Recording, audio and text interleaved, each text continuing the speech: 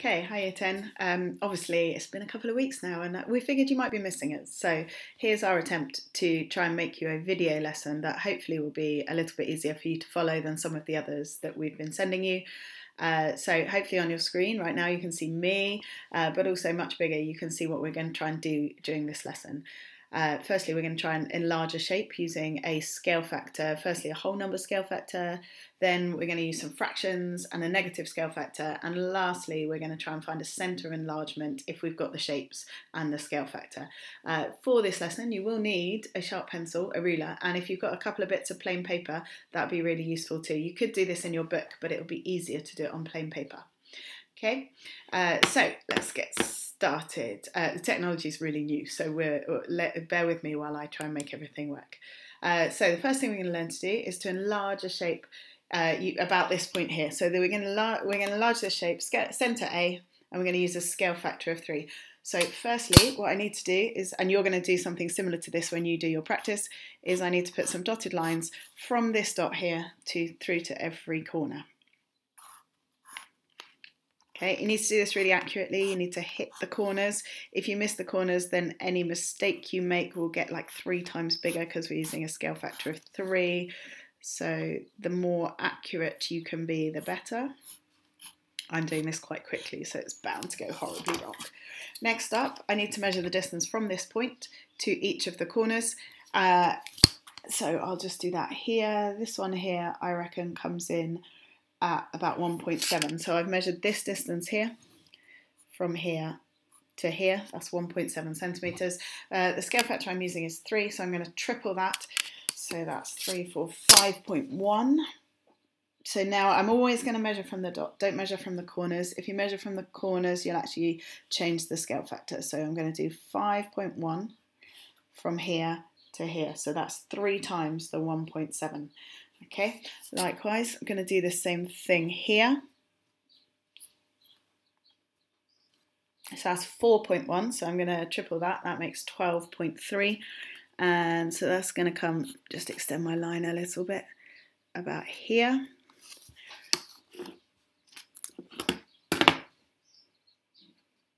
This one's 4.4, something crazy gone on my screen.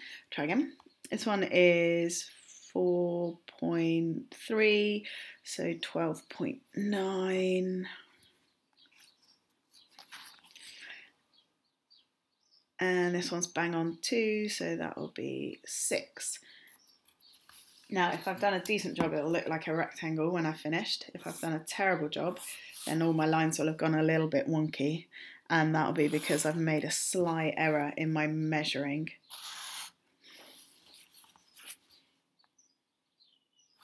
Okay, not too bad. Okay, so what happened is I measured from the dot to the corner, and then I tripled that measurement and measured again from the dot to the corner to create the new corner. Did the same to this corner, so measured this distance and tripled it. Same all the way around. Okay, now just because that one had a dot out here, okay, we could move the dot around, so I'm just going to show you what happens if I change the dot. Here's some I made earlier. Okay, so if the dot was in the middle, then I'd obviously be measuring outwards and the shape would end up around the original. The pink one's the new one. This time I used a scale factor of 2, so I doubled all the distances. So I measured this distance, and this distance here is twice as big. Okay, sometimes the centre is right on the corner. So here, when the dot is right on the corner, this corner doesn't move, obviously, because it's right on the dot. Everything else gets twice as far away, because again, I'm doing scale factor 2, and so the shape sort of blows up from this corner. Okay, so next up, I think I've got some for you to try. So I've emailed you a PDF, and on that PDF are some pictures that look like this, and all I need you to do is to pause this video, and then I need you to look at the first 3 on that PDF and see if you can do something similar. You don't print it out, please, because there's no need to. Just draw yourself a little triangle, put a dot over here somewhere, and then follow the instructions on the PDF. So you're going to do number 1 and number 2 and number 3, which you can't see on my screen at the moment. Okay, so once you've finished that, you can restart the video, but for now you're going to press pause and do those first 3 examples. Okay, so hopefully you've done those 3 examples and got something sensible that looked a little bit like mine. Next up, we're going to look at what happens if the scale factor is a fraction. So this is my next example. And this one is going, here's the dot, I didn't label it A, I'm going to label it A now. And this time we're going to use a scale factor of a third. Okay, the one I've set you is a half, so you're going to half everything. I'm going to do a scale factor of a third, so I'm going to divide everything by 3, find a third of it.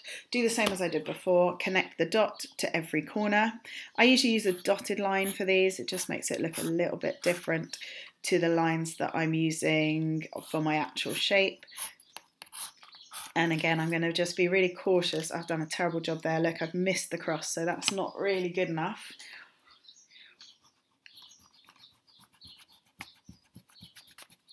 So I'm going to try again and actually hit the cross this time, because like I said earlier, every mistake gets magnified if the scale factor is a big one.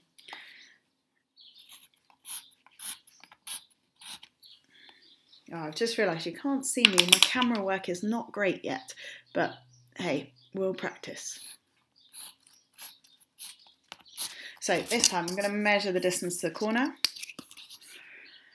This one here is 12.6. Now my scale factor is a third, so I need to find a third of that. To find a third of something, I'm just going to divide it by 3.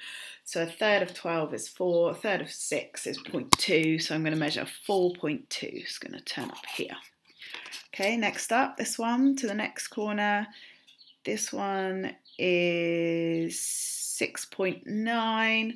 So I'm going to find a third of that. So a third of 6 is 2, and a third of 0.9 is 0.3. So I'm going to measure to 2.3 on that line. This bottom one, 6.9 again, so that's 2.3 again. Oh, won't move that. My ruler's getting in the way of my screen. Oh, if I put that like that, you can see better. And this one's 12 exactly, so divide that by 3 gives me 4. So my shape now, oh, it's got a bit wonky at the bottom. I might check that in a minute. Something's not quite right. So let's have a look. This one was 12, needs to go to 4. This one was 6.9, needs to go to 2.3. Okay, so this time you can see that the shape's actually got closer to the cross. If the scale factor is a fraction, then the shape gets smaller, but it also goes inside these lines. Instead of going out here like last time, it's gone inside the lines there. Okay, so again, what I want you to do is to pause the video here and then actually go and find the one on the PDF with the scale factor of a half and see if you can do something similar.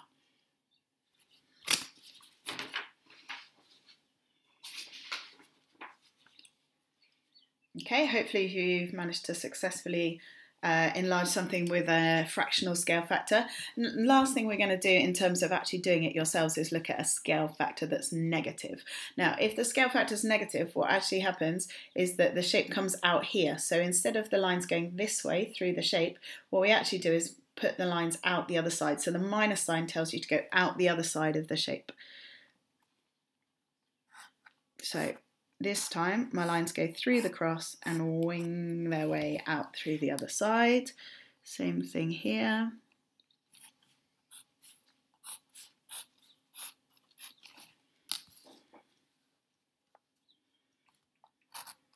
Got a good view of me concentrating hard while I try and do this and look at the camera at the same time.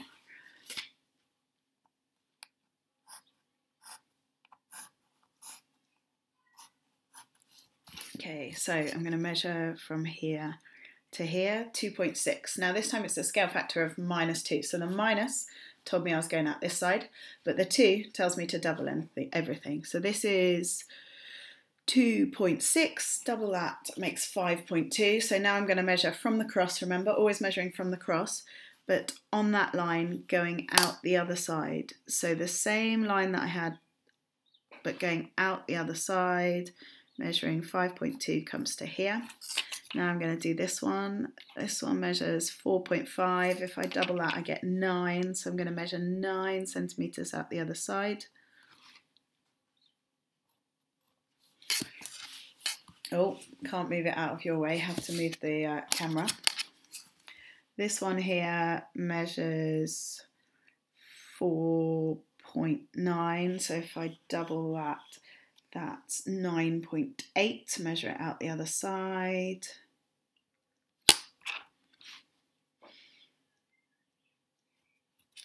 And lastly, this one, maybe that was the 4.8, I've done the wrong one.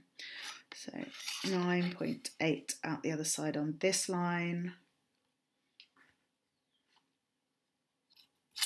And then this one was this one, which is 2.7, so that gives me 5.4. So that cross there needs to go, that was the wrong one. Join these up. Now you'll notice some things. Obviously the shape should be twice as big because the scale factor is a -2, so everything got twice as big. But look what's happened to the shape. Okay, the shape has actually turned itself upside down. So when you do a negative scale factor, not only does it come out the other side, but actually the shape kind of turns itself inside out and goes the other way up. Okay, so lastly, there's one left on your PDF to have a look at. So all you need to do now is to do the last example there, the negative scale factor example on there. Again, just copy the shape and put the cross in roughly the same place. Pause the video, and once you've managed to successfully do that, press play again.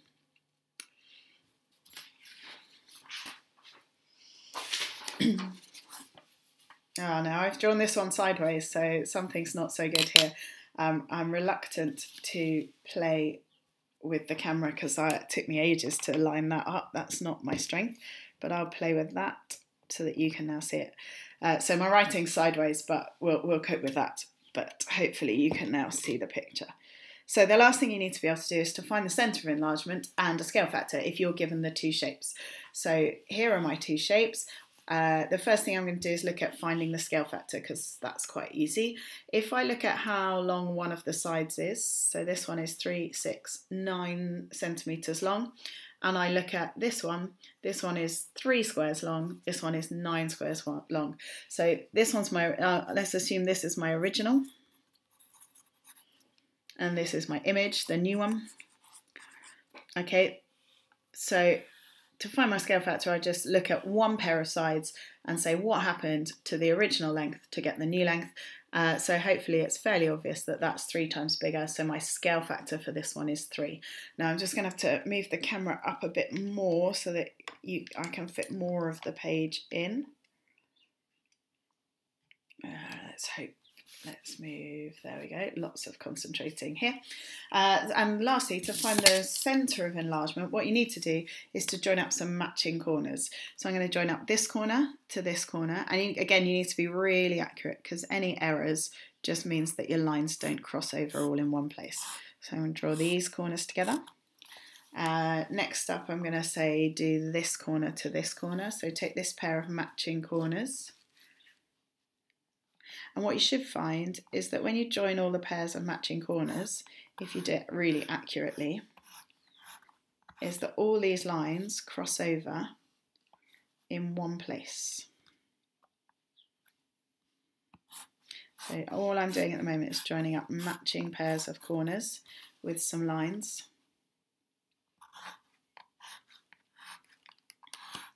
And you can see they're all starting to cross here, which tells me that that must have been my centre of enlargement, so we'll call it A. Okay, so that's my centre of enlargement. Now, if you get one that goes the other way up, so a negative scale factor, then remember the shape sort of went upside down. Let's see if I can get all that on the screen for you. Just about. Let's see if we can get an extra inch. Okay, so the shape goes upside down. So this time, this corner would have come from that corner over there. So when I'm looking for my centre of enlargement, I need to make sure I'm really careful about which corners go with which. So I need to think about where would it have come from when it flipped over. Okay, so that one would have come from there. And you can see my lines are starting to cross here. So I think that's my centre of enlargement. Okay, now this obviously is difficult for us to send for you to do at the moment because you haven't got the access to print everything, but that's the principle of what you need to do. Okay, so hopefully you've now had a go at all the things on the sheet, and you now also know the theory of how you can find the centre enlargement of two shapes that are already drawn.